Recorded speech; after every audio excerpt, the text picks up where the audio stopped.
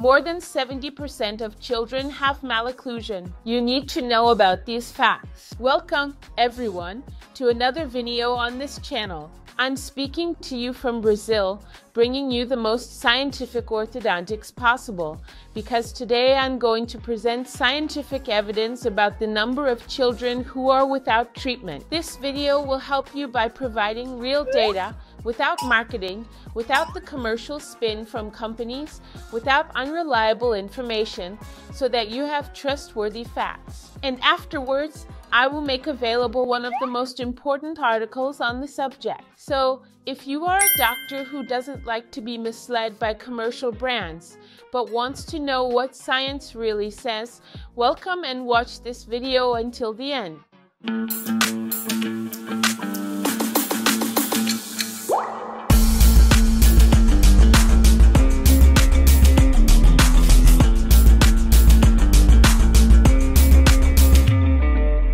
I don't know if you are someone who already watches a lot of videos on this channel. If you're already used to it, you know the professor always asks you to leave a like and subscribe to the channel because that helps us grow, and this is a channel that truly has a lot of valuable content.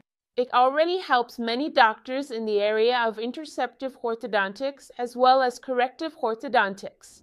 Why is it important to know how many children have malocclusion both worldwide and in Latin America? Number one, because you need to know, in a community, out of every 10 people, how many have malocclusion, and even which types of malocclusion are most prevalent.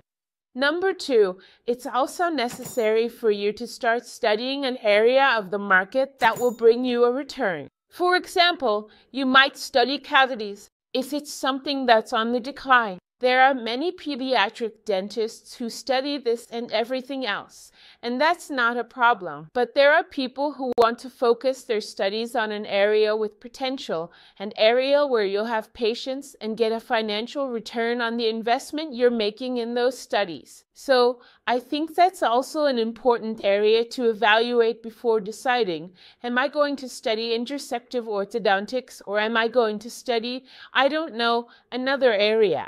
First of all, I bring you data from the World Health Organization, which shows that the prevalence of malocclusions is between 66 and 85%. So imagine that in a group of 10 children, between 6 and 9 of them will present some type of malocclusion according to the World Health Organization. And here we observe 3 very common types of malocclusions. The first malocclusion is posterior crossbite. We also have crowding and class 2 as very common, which are the malocclusions most frequently found in relation to what affects children. And we have other articles, such as this article by Perez in 2022, which shows that malocclusions affect up to 85% of Latin American children. This is already a study conducted on the prevalence of children here in Latin America. So, the rate of malocclusion increases even further to 85%. We also have other types of evidence. Solk and collaborators here in 2009 discuss why we should be concerned about these malocclusions in children, because this ends up impacting not only aesthetics, how they see themselves, and bullying, which we already know is very important, but it also starts to affect the child's breathing. So, there are malocclusions, for example, like posterior crossbite, where from the moment the patient develops a posterior crossbite, we have poor tongue positioning and the patient will breathe poorly because the tongue is not in its proper position. So, we already start to see the patient's breathing and sleep being affected. If the patient doesn't breathe properly, when sleeping they begin to have some breathing pauses and don't reach the proper depth of REM sleep. So, this is one of the impacts that occur in a patient with malocclusion. What other impacts can we already assess if this malocclusion is not treated? Have you ever heard that cervical posture, a child's posture, can be affected if that child has a malocclusion? Have you ever heard about that? And we also have evidence in the literature showing that there are certain types of malocclusions, such as class 2 and hyperdivergent patients, or patients with long faces accompanied by open bite, the mouth breather syndrome. All of these are characteristics that cause the patient to lower their mouth more to breathe because they can't breathe well through their nose. This ends up making the palate even higher. So we see characteristics like teeth that can break more easily, lips that are drier, and the patient ends up lowering their head to be able to breathe through their mouth. And this passive cervical position ends up impacting the child's entire growth, the child's development. As we improve this malocclusion, perform a proper rapid maxillary expansion, and provide the correct treatment for the patient's specific problem, we can already observe an improvement in this cervical posture.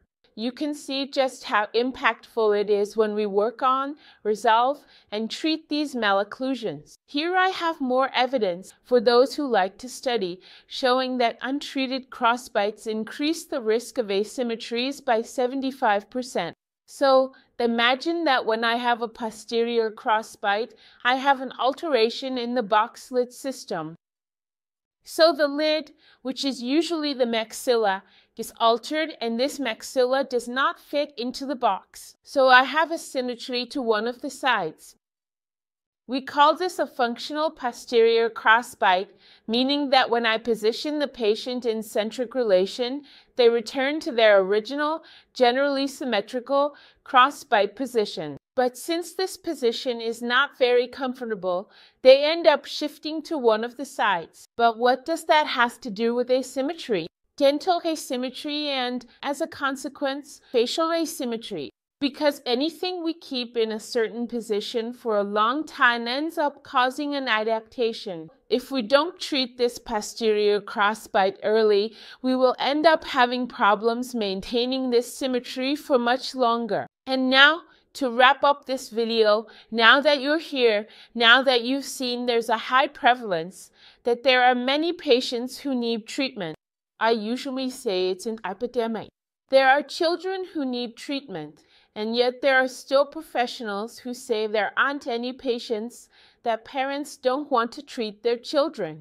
But sometimes what's missing is to study a bit more, to get a bit more training in order to start seeing malocclusion in more detail with more information, and to explain to parents the importance of treatment. So, to finish, I want to leave you with a guide on what to do when you notice that a patient has a malocclusion. What are you going to do from now on? What are you going to do when you evaluate? When you notice that a patient has a malocclusion? So, the very first thing is to apply an anamnesis guide, because from the anamnesis, we will be able to understand what this patient's world is like. Whether they've had any trauma, whether they've used a pacifier or not, or if they haven't had any habits, if they've had respiratory problems, if they've had any surgeries. What is their behavior like to determine whether we go with a fixed appliance or a removable appliance? So, which data are the most important? They should be included in the orthodontic anamnesis form. So, consider a very comprehensive orthodontic anamnesis form that covers everything from behavioral aspects to facial, occlusal, and cephalometric aspects, so you can evaluate the patient as a whole. After you've completed step 1, which is to consider an anamnesis form, you will photograph the patient. So you will take the extraoral photographs, which are 3 in total. You'll need a frontal photograph, a lateral one, either right or left is sufficient, and a frontal photograph of the smile. These 3 photos are enough for you to produce a good facial diagnosis of the patient. Next, you'll take 5 intraoral photos, which are the frontal photo, right lateral, and left lateral, upper occlusal, and lower occlusal. And with these 5 photos, okay, we're all set when it comes to diagnostic photos. And finally, we will request the complementary exams, which would be the models. You can make the plaster models yourself or request a scan, order a scan, a panoramic X-ray, a lateral cephalometric X-ray, and the cephalometric analysis. You can do the cephalometric analysis yourself, either virtually or manually, or you can ask the radiology center to do it. That's also an option. So, with all this information, you are now ready to consider making a diagnosis for an orthodontic patient. Now you can put into practice everything you've learned here in the video. If there is any patient you have diagnosed using only a panoramic X-ray, that's not correct. Request the complete documentation, and your diagnosis will also be more thorough, as will your treatment plan. If you have realized the importance of treating child patients and that this is a great opportunity for your professional life, not only to help these patients with science, safety, and good treatment, but also to open up a new area in your profession. Let me tell you that I am the coordinator of the Intercept course, which is a course in preventive and interceptive orthodontics that is conducted online. It has already graduated thousands of doctors in Latin America, as well as in Europe and around the world, because we also offer this course in English. I consider it the most comprehensive program possible, as it covers everything from basic to advanced levels, from diagnostic knowledge for general dentists to highly detailed treatment plans for those who are already specialists in orthodontics or pediatric dentistry. If you would like to receive information about the next group when it becomes available, because right now enrollment is not open, go ahead and register your name on the waiting list. I will leave the link to the waiting list here and also in the video description so you can receive information in advance with special privileges and gifts when we open the next group.